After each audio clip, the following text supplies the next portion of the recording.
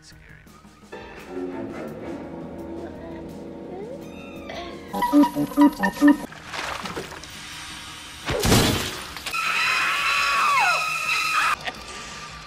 fuck with the Chuck.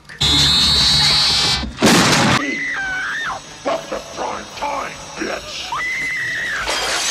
Hey guys, welcome back to the channel. Hope y'all are having a bear with us today. My name is Aaron, and today on the channel, I am so freaking excited. I'll come back in here and doing a re-review of Halloween 3 Season of the Witch. Best ever. The joke on the children.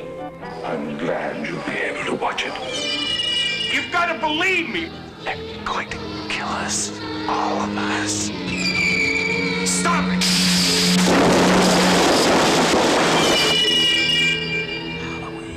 The world's going to change tonight, Doctor. Happy Halloween. Stop it!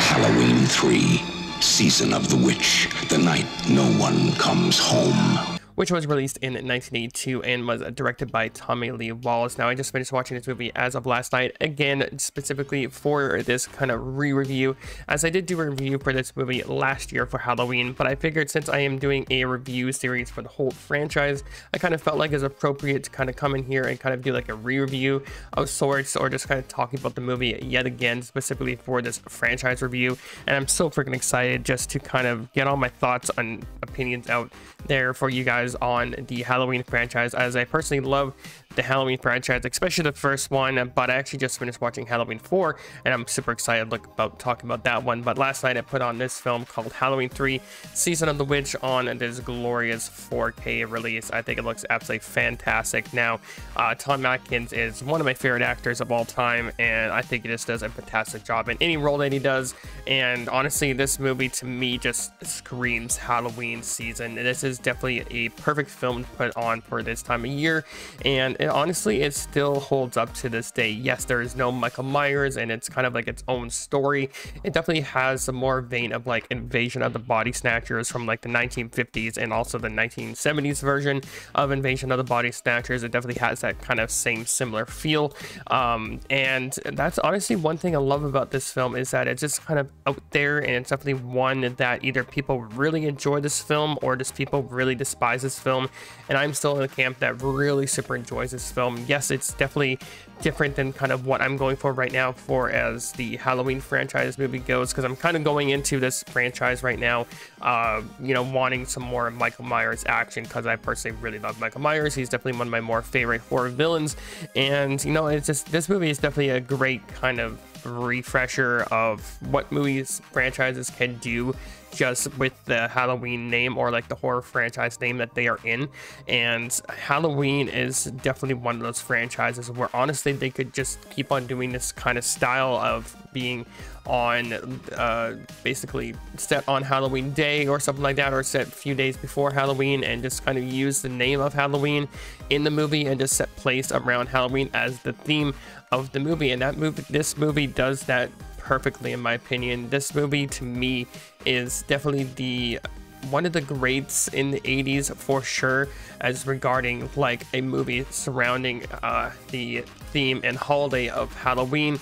And there's definitely a lot of movies like this around, especially in the 80s, and also a lot of some movies that have come out years later that kind of do the same similar theme. But the Halloween 3 Season of the Witch film is just so much fun to watch, and definitely a different take on the, you know, Halloween franchise as we all know today. But if they were to come back and do like another movie like this, I think it could definitely do well. I just don't think it would definitely gather the money numbers as to if they were to have Michael Myers in the film. And sadly, that is exactly what this movie happened back in the day. You know, it didn't really make its profit and all that kind of stuff, and you know, people hated this film because there was no Michael Myers in it. And of course, we all know by now with Halloween Halloween 4, the return of Michael Myers. You know, that was a big selling point of bringing Michael Myers back to the big screen. And this film alone just has some really great characters. I love the score here. I think it's absolutely fantastic. And of course, you get that Silver Shamrock commercial stuck in your head as soon as you watch this film. I love the look of the masks here. Of course, we get different masks than the Michael Myers mask, but I think the overall look and feel of the Halloween 3 masks are absolutely fantastic. They just, to me, are just comfort food level, and they are just so much fun to watch. Now, basically, the whole premise of this movie is that you have this basically evil villain, Cochran, who runs this town, who basically is making these masks to kill all the children in the world. And it's just a really cool concept that I think was definitely specifically made for this time period, that I don't think possibly could be made as of today, or if it did, it definitely would not have that same feel or anything like that, because they definitely do have some, you know, kid killing stuff in here and whatnot.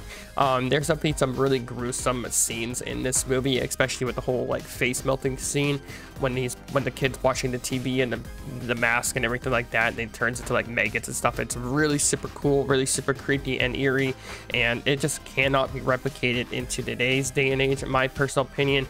And I think everyone in this film does a great job. Also, the CGI in here I think still holds up really well. Yet the whole like laser to the face scene as well, really super cool. I love the look of it, and just the after effect with the practical effects on the makeup on the face and everything, I think is fantastic. Yes, a lot of the acting is super cheesy and all that stuff. It's definitely not winning any awards by any means, but the overall just feel and vibe of everything about this film just has you kind of wonder like a what if kind of scenario of what if this was actually a success and they were to continue doing this, because that was their initial plan of, you know, getting rid of Michael Myers, because we all know from Halloween 2 that was supposed to be the conclusion of Michael Myers, and they wanted to do like this whole like tales of kind of situation of having, you know, like different movies set around the theme of Halloween. And it just kind of gets me thinking of, you know, what would have been the outcome of that if that were to actually be the case, and we never got any other Halloween movies with Michael Myers and they were just doing their own thing. I don't know, I think it would be definitely a very different world if we lived in with that, because Michael Myers is just such a household name at this point that just, you know, you mention Michael Myers and they're like, oh, that's Halloween. You know, it's definitely one, and especially this film alone with Halloween 3 Season of the Witch, it's definitely one of those films where a lot of people have heard about it but maybe not have seen it, or maybe they just completely blanked it out of their mind. And it sucks because I think Tom Atkins here does a fantastic job in this role. He basically plays like a doctor who basically experiences this like murder that happens in the hospital, or at least what nurses do, and you know, they want to go and investigate and see what happened, because there's these men in black that basically go inside the hospital, and you get this really cool like eye gouging scene. It's super awesome, super fantastic, especially by the time.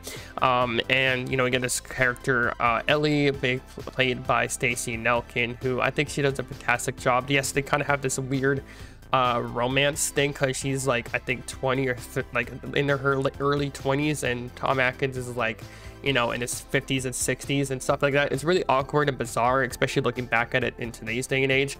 It's really weird and bizarre, but it totally works with the film, in my personal opinion. And there isn't a whole lot of cast here, but the cast that we do have, I think, do a fantastic job in their own right.